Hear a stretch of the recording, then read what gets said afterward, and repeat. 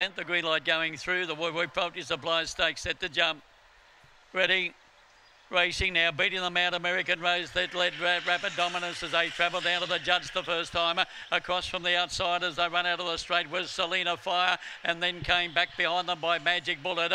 A good way back then to Pine Tree, and Star by Box at the tail. American Rose takes them down the Black Clear. In second place, Joker Jake. 3 lengths away then to Rapid Dominance as they travel towards the turn, followed by Selena Fire around the turn. And over on the inside now, Joker Jake takes the lead. Joker Jake sped clear, beat Rapid Dominance, American Fire, Star by Box, and then came Selena Fire, followed up by Magic Bullet, and one of the last to pull up was Pine Tree. The winner was number 4, Joker Jake's gone home too good for them. Joker Jake, Magic Sprite, Daydream, owned by Mick Eberly and trained by Ron Bell, winning double to Ron, defeating number 2, Rapid Dominance, by Cosmic Rumble, Cypress Hill, Mark Davis, and number 3, American Rose, by Bella Infrared. Had a good one in the future for Ron Lambert. Those placings 4, 2, 3. You'll find number 8 will get up to run 4th, and it has. Star by Box 4, 2, 3 and 8. 30 and 24, winning margin 2 lengths.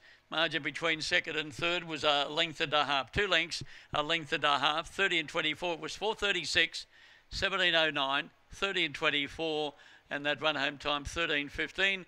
The placings in race 6, 4, 2, 3 and 8.